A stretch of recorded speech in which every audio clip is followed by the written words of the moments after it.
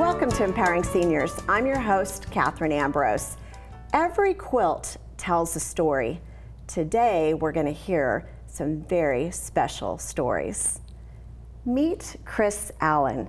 She lives here in Kansas, and she's been going around talking about her quilts 50 different places, and we got a hot tip that this was someone that you need to meet. Chris, welcome to Empowering Seniors. Thank you for having me.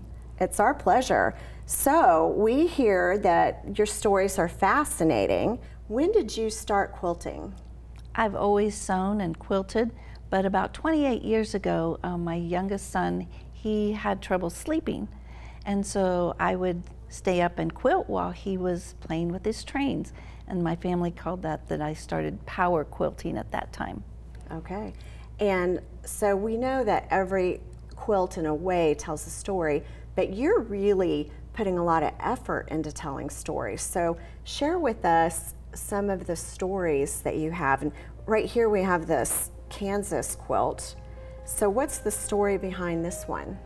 I made that quilt during COVID, and I always sang "You Are My Sunshine" to my kids, my grandkids, nieces and nephews.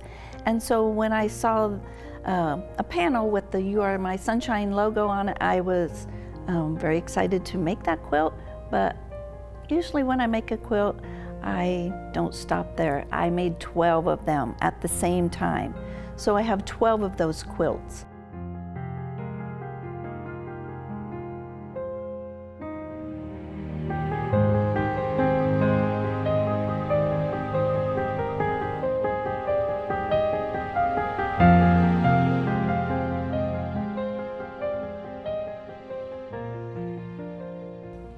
And do you still have all 12 of them? No, I give my quilts away, so my nieces and my daughters and nephews, they have these quilts. So I have actually 2 of them here. I have one here today and one's hanging in my office at work. And then, how long does it take to make a quilt? That's a question that people always ask me. How long does it take me to make a quilt? Well, I don't really know how to answer that because I usually have 5, 10, 15 quilts going at a time. And so this quilt has teacups on it, and I ended up making 120 different teacups. And the handles that are put on there, I hand appliqued those on. So each handle took me 15 minutes to sew. So that's just a little trivia about how long it takes to make a quilt.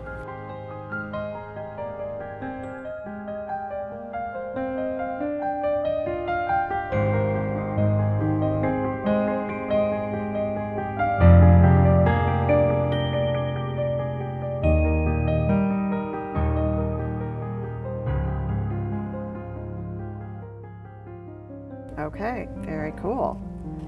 And this is a colorful one. So tell us about this quilt. Well, everybody knows about COVID-19, and a few years ago, the medical field and the scientists, they were working hard to find an answer to help with COVID and stop people from dying. And they were tired and exhausted, so this is just an interpretation of how one nurse, how she felt about COVID.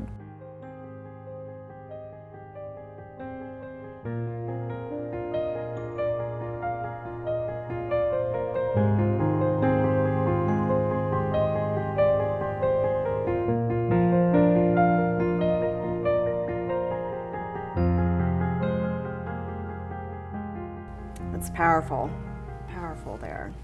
Okay, and then this is another one that's COVID related, and I heard about this one from our tipster, and said you've got to see the toilet paper quilt. So tell us about the inspiration behind this. Well, COVID-19, everybody knows that we were supposed to wear masks and use hand sanitizer, but something that came out of COVID that we weren't expecting was the toilet paper shortage.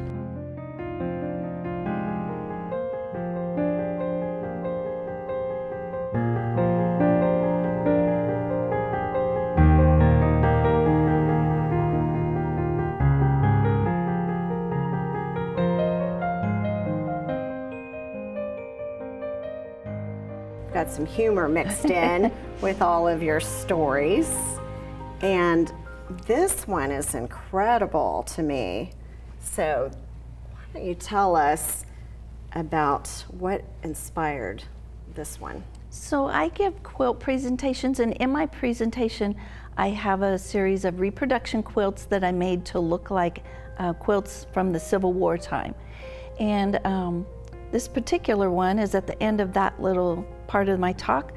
And the women of the South, they felt that it was beneath them to sew, so they didn't make many articles of clothing or quilts. That was their slaves' job. And so instead of making a quilt like they may have made, I decided to make a quilt to show the clothing that they may have wore at that time.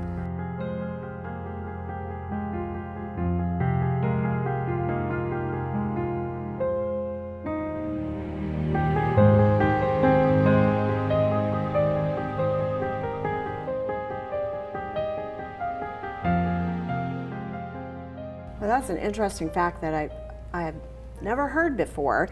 And then you have quilts that represent historic times, Civil War and World War I.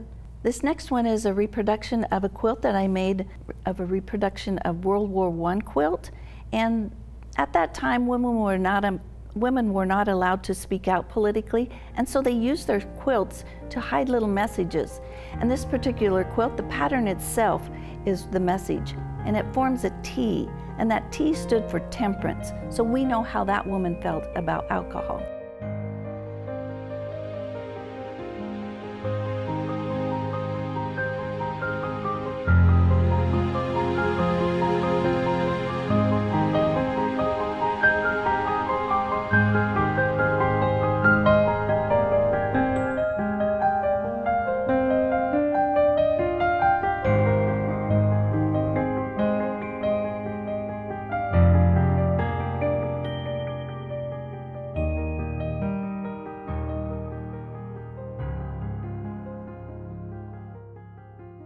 Have you come across a lot of stories like that where women have put different messages in their quilts? Yes, that's a lot of my quilts in the talk are about that. Okay.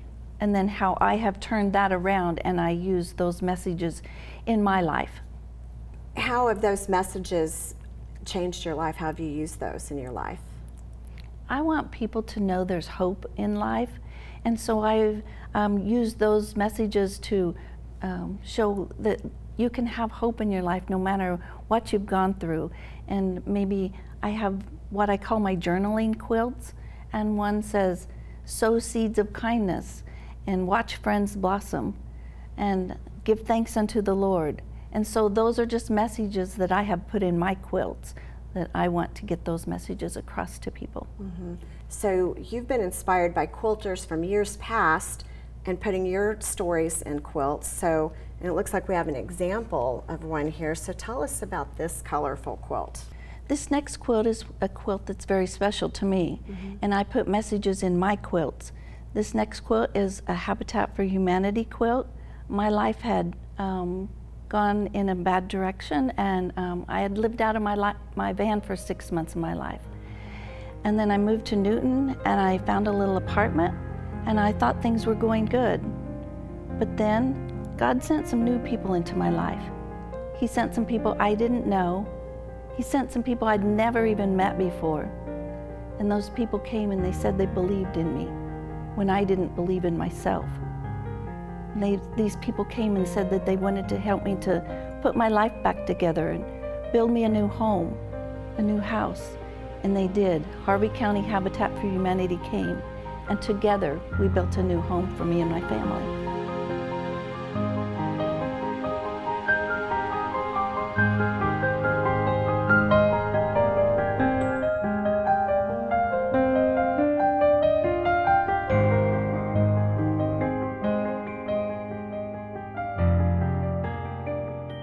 That is amazing. And what a gift back to them where you have put that into one of your quilts and you're sharing that story. And so the pictures that we're seeing on this quilt are some of the people that were involved in that? Yes. They're actual pictures of them working on my house. That is really amazing. And so this is another one about your personal journey. Habitat for Humanity, they gave me stability and the ability to make better decisions for me and my family. They showed me friendship and love. But most of all, I think Habitat for Humanity gave me hope, hope for the future. Mm-hmm. And once you have hope, anything is possible. And so this is my tree of hope.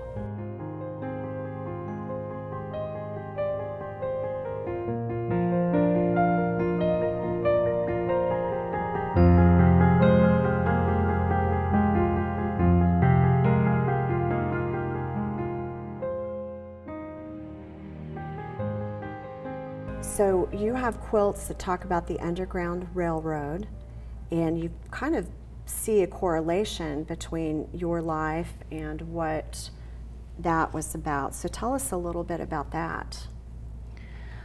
So this next quilt is, the block itself is called Underground Railroad, and that was simply a group of people that were helping the slaves to get from the plantations to freedom. And so they're following that Underground Railroad to the Northern Star. And I correlate that with my life, that all these people helped me to get to the Northern Star, to freedom and safety.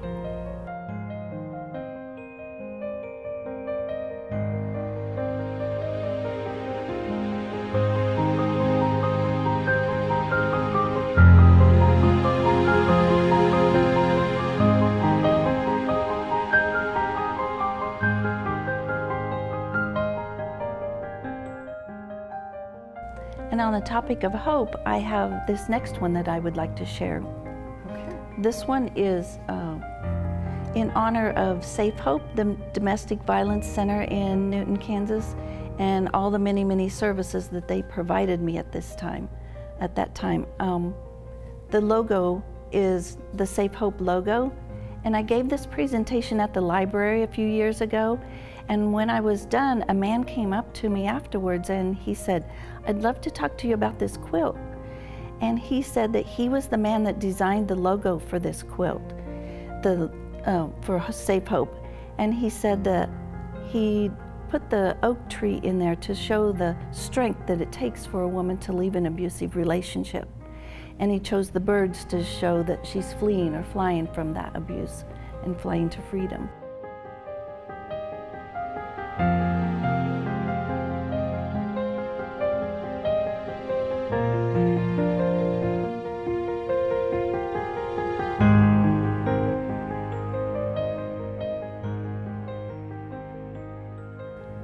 Was that interesting for you to hear the background of that? Oh yes, that was very emotional for me to hear him talking about that. And he told me he felt like that he made that logo with my story in mind. I love how you are inspiring hope, and that's how I heard about you. And so let's meet someone else to add to this story. My next guest is the person that tipped us off to this story, Vicki Strader. Vicki, thank you so much. This was a great story to have. And so tell us why you were so excited. We have a lady that lives at Lake Point, and her daughter, Chris, came to show some quilts, and we just thought, okay, you know, we're gonna watch a little show with some quilts. And when they started unloading the car, there were like 80 quilts coming into our place, and I thought, I have to be honest, I thought, oh my Lord, how long is this gonna take? And then she started talking, and the very first quilt, we all just went, oh! Everyone was so excited to see it. And throughout her talking, we would laugh at some of the quilts. We were in awe at many of the quilts, and some of the quilts made us cry. It was just, she started from the Civil War, and she worked her way up through present day, and it was just incredible to listen to these stories. And when it was over, we all were like, wait, that's it? We wanted more. It was just amazing. And I could tell how excited you were in the phone call. And that's what we love, is people from the community calling in and sharing something that would be great to have on TV.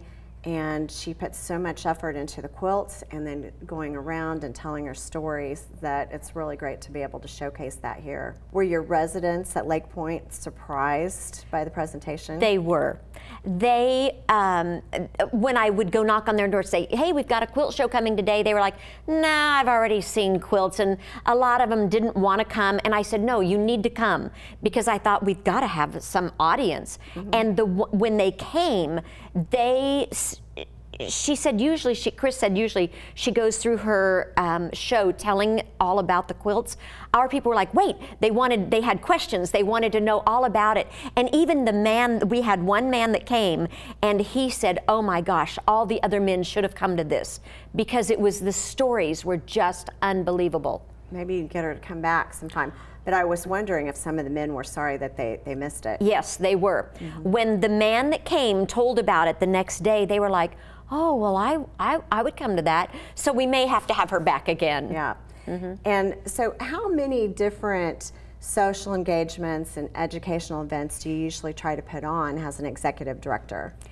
I try to have everything that we do educational. I plan art events, we have animals that come out, we have all kinds of things that come out, but this was so educational because it was history from the Civil War on up. I know they had to love that. They did, and so many of them could relate to the quilts that she was talking about. So many of them had lived those lives, and so they knew all the things that she was talking about. Just the story of hope and history, it's so fascinating. And so I bet you saw some uplifted faces and people walking out of there laughing and happy. Oh, and not even just that day, but days later. We have talk sessions, and that was one of the subjects that they all brought up.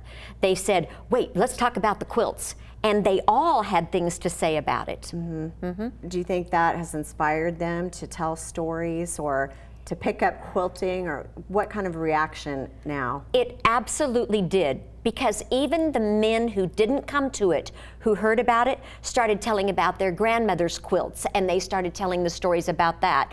Oh yes, that conversation went on for quite some time. How wonderful is that it started people talking about their own lives and really engaging, because that's what it's all about. Being in senior living is social engagement and enrichment. So how would you describe the independent living lifestyle? The independent living lifestyle is just like any other apartment complex, except it's a safer community because it's only people 55 and older. And they, you know, we have activities for them all to come to. They all socialize as a group. And so this just got them socializing even more. And now they know that if there's something about quilts, you better show up. That's right. In case. Oh, they will. We may have to have her back again. So in senior living, there's a lot of professionals involved in bringing these events in and doing educational things. So what have some of your other favorite events been? Well, as you know, we have Ray Wills, who comes in once a week, and he does this just out of the goodness of his heart. And he has a storytelling class. And some people write stories, some people write poems, some, you know, just come in and tell stories. Everybody has a story to tell, and they deserve to be heard. And these folks have a lot of stories. They've lived full, interesting lives, and it's empowering, to use a phrase. He'd saved up some money, and his old van was in good running condition, so he left his family, and the next stop would be Dallas. The money was good, and Carl said yes. This 1 year lasted 3. And after about 1 year, Carl started dating one of the girls, who worked at the front door. That's getting good now. What's going to happen next? I think that's to be continued. That's pretty good, Bob. And after this quilting thing, so many of them had so many stories to tell, and it has inspired them to write more. That's amazing how that worked together. We have one man who is so proud of himself. He now is putting together a book of short stories, and he has 29 stories written so far. That's really cool. He's very proud of it. And then we have a lady who was an English teacher, and she is writing poems for us. And another lady, her husband was a clown. And so she's starting to write a book. We encouraged her to write a book about the clown adventures. So whether it's quilting or writing their own stories, the importance is communication. Plus they're bonding with each other as they tell their stories and they find things in common. Yes, they not only are they communicating with each other, but the staff has started communicating with them as well. Because the quilts are an art form. Hers are not just quilts that you put together to be warm. Hers actually are a form of art. And a lot of our residents have started painting, so they're telling stories through their painting. They're telling stories through, we did ink and alcohol on tiles. They are just starting to create this incredible room, and you'll have to come out and see it. It's just beautiful colors and things that happen in their lives that give them the creativity to do these things. And while they're doing that, they're all sitting around talking. So it's kind of like a quilting bee. When you would quilt, the ladies would sit and talk. Well, that's what these people are doing with all the different art projects. They're telling their stories to each other all day long. It's just incredible what you're doing there. And it just makes me think about seniors that may be isolated at home and they're missing out on things like this. And we are to be part of a community and to share with each other. And I think that the isolation is so sad. And you can be isolated probably in senior living, but that's your goal, is to get people to get everyone out of their rooms, everyone out of their apartments, and come in. For those who don't come to a lot, we have shows like we're going to do so in November, to get everyone to come out, even if they don't participate in some of the activities that we do, I am having them, we're doing an art show, which means that everyone will come look at what's happening. And I find that once they see what everybody else is doing, I'll say, now you could do that. And of course their answer is going to be, no, I can't do that. I've never done anything like that. But it's amazing. Once you give them a few little instructions, what they can do and what they create. And while they're doing that, they're all sitting there talking to each other and learning about each other's lives. And it's funny how the conversation goes. It's just like you and I sitting here, and within 5 minutes we know everything about our lives. And that has got to make them feel at home and part of a wonderful community. It is their home. It is their home. So yes, we want to make them all feel very comfortable in their home. We want to get them, not just you've lived your life and you're waiting here, you know, doing nothing. We want you to keep living your life. And that's what it's about, is getting them to start living their life even if they hadn't for a while. That's wonderful. Well, thank you so much for sharing Chris's story so we could have you both here. Oh, well, thank you for having me. Let's get back to our conversation with Chris. Chris, I so enjoyed hearing how you are bringing joy and entertainment and history to so many people by telling your stories, and so happy we got to show so many of them. And I think you're impacting a lot of lives. And this we've saved out for your final message. And so tell us about this one. I just hope that I've inspired people today, and hopefully maybe you'll go home and pull out a needle and thread and learn to quilt, because I would love everyone to quilt.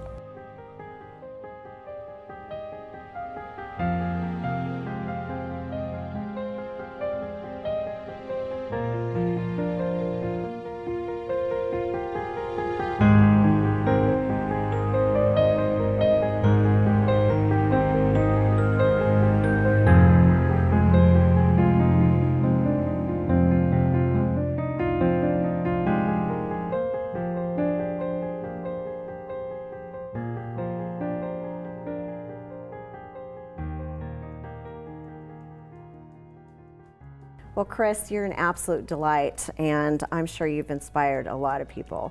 Thank you. So it's been great to have you on the show. Thank you for having me. And thank you for tuning in to this program. If you have questions or suggestions for our show, or you want to know more information, you can reach out to us at 316-686-4500 or email us at empoweringseniors@kpts.org. I'm Katherine Ambrose, and I'll see you next time on Empowering Seniors.